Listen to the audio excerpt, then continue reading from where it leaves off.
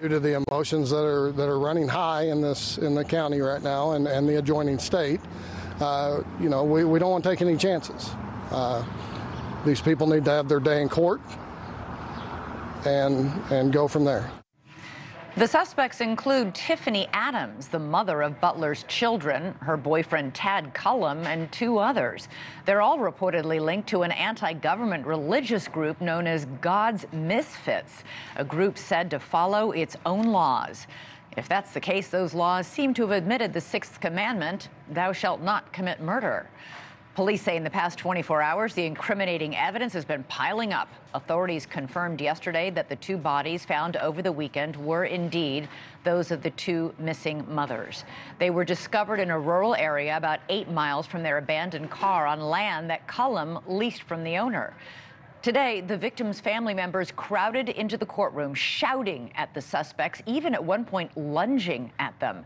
NewsNation's correspondent Brian Enton was there for it all, joins us live outside the courtroom. And Brian, it sounds like a very tense, wild scene. Yeah, it was tense. It was emotional, Elizabeth. It was really like a hearing like I've never been to before. Starting outside, security was so tight. There was a police drone up. There were snipers on the roof. There were metal detectors outside in the parking lot, handheld metal detectors where they checked every single person. You couldn't bring in electronics. I couldn't even wear my hoodie inside. They made me take my hoodie off. Once inside the courtroom, it was a very, very small space. The last 2 rows were filled with the victims' family members, about 24 of them or so. And when the suspects came in, they were very, very angry and emotional, and they were saying things out loud that you could hear in the courtroom. I wrote some of these things down. When suspect Cole Trumbley came in, Veronica's dad audibly called him a bastard. When Tad Cullum came in, he said, sorry, ass piece of you-know-what. And when Grandma Tiffany came in, he said, effing B, who killed my daughter. And then they actually had to restrain him. His family members had to hold him back, hold Veronica's dad back, because he was trying to lunge towards the suspects. All of this happening as the hearing was underway. We spoke to Veronica's aunt outside right afterwards. Take a listen.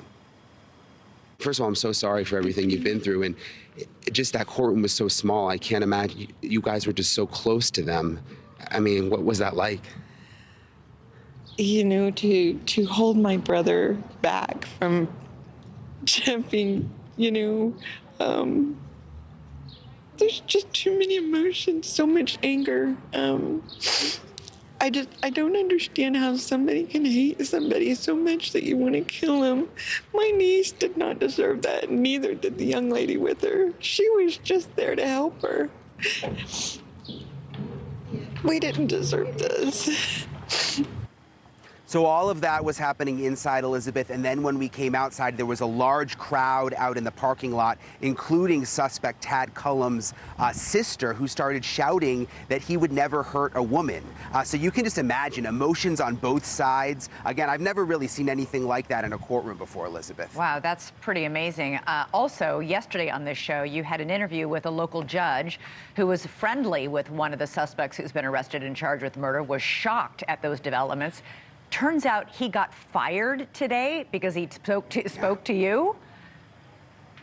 Yeah, it was shocking. Judge Vincent Forbes, he's a judge here in Kansas, where we are, near where the murders happened. The court hearing and the court case is all the way in Texas County, Oklahoma. So he has nothing to do with the case. He did know one of the suspects. He spoke to us. He calls us last night and says, listen, after your interview aired, the city council forced me to resign. They were so unhappy that I spoke out about all of this. I just went back to the judge's house to find out what happened. Take a listen. I was sitting here in the house, and I got a phone call. There was a city council meeting last night, and they said, you need to come over here. So I went over there. It's only a block. I walked over, and I went in, and they were in executive session. When it was over, 3 or 4 minutes, they called me in, sat down, and they said, we've had a lot of static about your interview, and we don't like it. The mayor has absolute control over my job. I'm appointed. He can hire me or fire me. And I said, well, just fire me. One of the councilmen popped up and said, "Oh, you're going to turn in your resignation." He's very nasty about it. I didn't appreciate that. And I said, "That's not a problem, I'll quit." You remember, Elizabeth, he talked to us yesterday about the cult group God's Misfits, what he had heard about them, also the fact that he knew the suspect, and apparently they weren't happy he was talking about it. It just goes to show why everyone is so nervous to talk around here. There's intimidation. The suspects were powerful. They owned thousands of acres of land. You know, you look at their pictures, you might not realize it, but they were powerful, influential people in this area, Elizabeth. Yeah, and all along we've been reporting, even before they made the arrests, before we discovered the bodies, there was a lot of fear around this grandmother. People just were very afraid to speak out about this family. I guess we're seeing now a little evidence of that. Thanks so much for watching. Go to joinnn.com to find NewsNation on your television provider. And don't forget to click the red subscribe button below to get more of NewsNation's fact-driven, unbiased coverage.